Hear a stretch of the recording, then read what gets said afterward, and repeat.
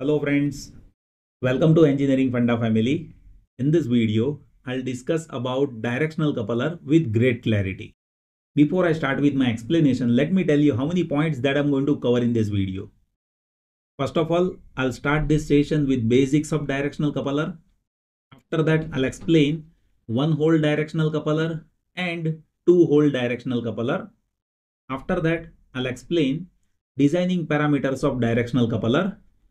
After that, I'll derive scattering parameters of directional coupler, and at last, I'll explain applications of directional coupler.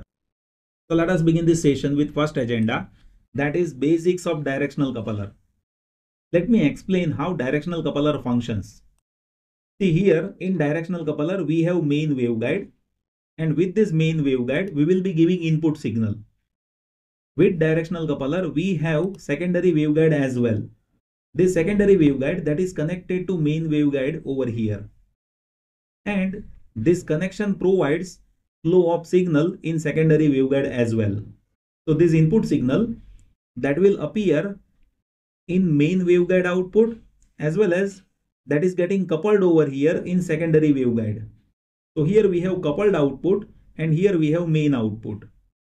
And one more feature is there with directional coupler, where we will be isolating output as well. Means this port is isolated with respect to input port. So basic function of directional coupler is to couple input signal in two different ports. So directional coupler is 4-port device. It is used to couple power in two different ports. Here our agenda is to couple power from main waveguide to secondary waveguide without having any disturbance in original signal, right? These directional couplers are fundamental components in many RF applications. We can use it in sampling of signal, we can use it in measurement of RF devices, as well as we can use it in routing of signal. Now I'll explain single hole directional coupler. See, in single hole directional coupler, we have main waveguide over here and we have secondary waveguide over here. Here coupling of signal happens via single hole. So here we have single hole in main waveguide via which signal will flow over here, and here we have coupled output port. So in single hole directional coupler, we have only one hole via which coupling of signal will happen. And single hole directional coupler, that is also referred as Beth hole directional coupler. Here we have 4-port device, and using this 4-port directional coupler, we will be coupling signal at two different ports. One is there at main output port, which is port number 2, and second is there at coupled output port, that is port number 3. Here we will be coupling signal via single hole only, and that is happening with minimal disturbance with this original signal, right? Now I'll explain two-hole directional coupler. When you talk about two-hole directional coupler, then here in main waveguide we have two holes, and via these two holes there will be coupling of signal from main waveguide to secondary waveguide. Now here let me explain how signal will appear at output. So if you observe, this is input signal that is coupling via this hole as well as via this hole. Here spacing between these two holes is lambda g by 4. So as and when signal flows in this direction, at that time this signal that is added over here, and because of this signal is having zero phase difference when it is flowing in this direction, there is addition of these two signals, right? But as and when this signal that goes in this direction, at that time there is 180-degree phase shift in between these two signals. You can observe here signal is coming over here with zero phase, and second portion of signal that is coming over here with lambda g by 4 plus lambda g by 4 means 180 degree. Because of which here signal is getting cancelled and at isolated output port, we will be having 0 output, right? So here in two-hole directional coupler, spacing between two hole, that is lambda g by 4, but in general equation is 2n plus 1 into lambda g by 4, where I have considered n is equals to 0. So two-hole directional coupler is 4-port device that we use it to provide input signal at two different ports. Here I have provided output at main port and at coupled output port. Power will be coupling over here via two holes. So that is getting coupled over here via two different holes. As and when signal goes towards port number 4, at that time, signal from these two separate holes that is having 0 phase, because of which that is getting added over here, and towards output port 3, which is isolated port, there is phase difference in between these two signals, and that phase difference is 180 degree, because of which that is getting cancelled, and output at isolated port, that should be 0 ideally. And as if you talk about spacing between these two holes, then that is lambda g by 4 over here, but in general equation is 2n plus 1 into lambda g by 4, where as if I consider n is equals to 0, then this spacing is lambda g by 4, but it could be 2n plus 1 lambda g by 4 when n is integer number. Now I'll explain you parameters of directional coupler. To understand parameters of directional coupler, first of all you need to understand name of power. See here, as per the working, you can say here we are having input port where we apply P in amount of power, and this is main waveguide where main output is having P out power. Here we have coupled output port where P coupled power is there, and here we have isolated port where P isolated power is coming. Ideally, P isolated power, that should be 0, but practically that will happen, right? Now let me discuss about parameters. So first parameter is coupling factor. So coupling factor, that is explaining a ratio of power at P in divided by P couple. So here we are applying P in power, and here P couple power is happening. Let me take one example. If you have 3 dB directional coupler, then this power which is happening over here, half of power that is getting coupled over here, right? If I say 1 watt power that is inserted over here, then half watt power that is getting coupled. So that is a ratio of P in by P couple. This is calculated in terms of dB. As and when you calculate data in terms of dB, and if data is given in form of power, then here 10 log that will appear. If it is there in form of voltage, then 20 log that will appear, right? The second parameter, that is directivity. So directivity, that is there based on ratio of coupled power and isolated power. So directivity will be infinite if you have 0 isolated power, that one can say, right? So isolated power, that should be 0 ideally. If it is 0, then directivity will be infinite, but practically directivity will be given to you. Based on that, you can understand how much power that is appearing at isolated port, right? The third parameter, that is insertion loss. Insertion loss means loss happens because of device insertion. Like you see here, we have input power. If you don't insert this device, then but obviously power will be input power only. But as we are inserting this device, output power, that is P out over here, right? So ratio P in by P out, that is insertion loss, and that is happening because of insertion of device, right? The fourth parameter, that is isolation. What we need to isolate? We need to isolate output at this port where we will be having cancellation of signal. So isolation, that explains ratio of input by P isolated power, right? Now I'll explain you scattering parameters of directional coupler. So here we have 4-port directional coupler.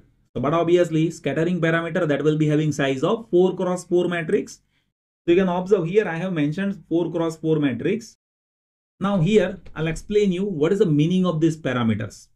Based on meaning, you can directly understand how these parameters are coming.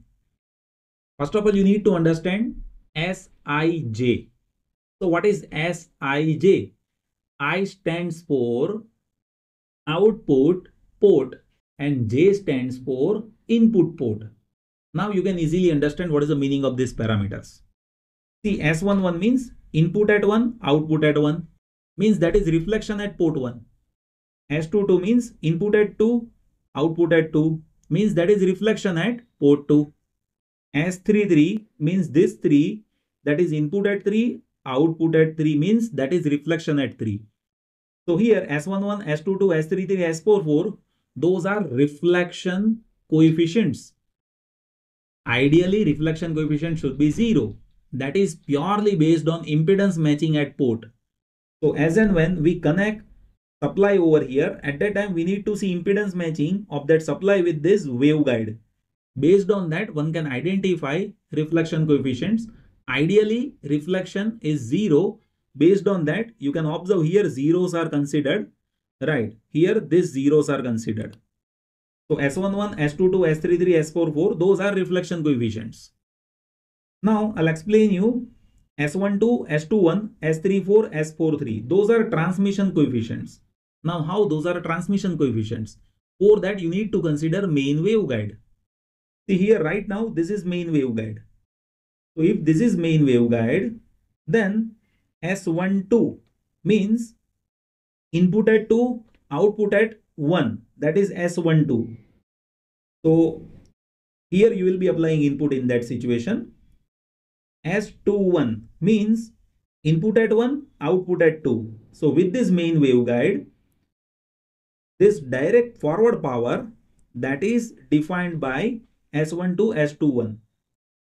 With this secondary waveguide, if you apply input over here, then you will be having S43, that is this transmission coefficient. And with this secondary waveguide, if you apply input over here, then S43, that is transmission coefficient for this waveguide, right?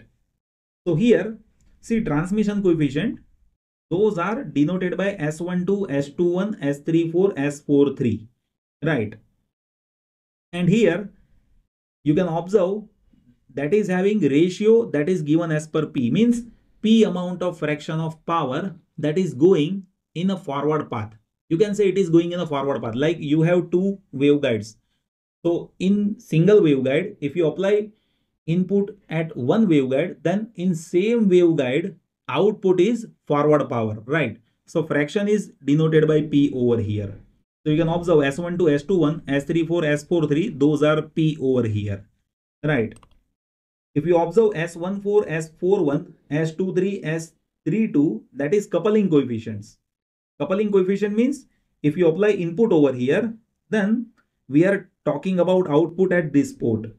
And if you apply input over here, then we are talking about output at this port. So that is S41.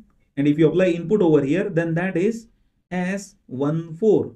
Similarly, if you apply input over here, then we will be talking about coupling at this port.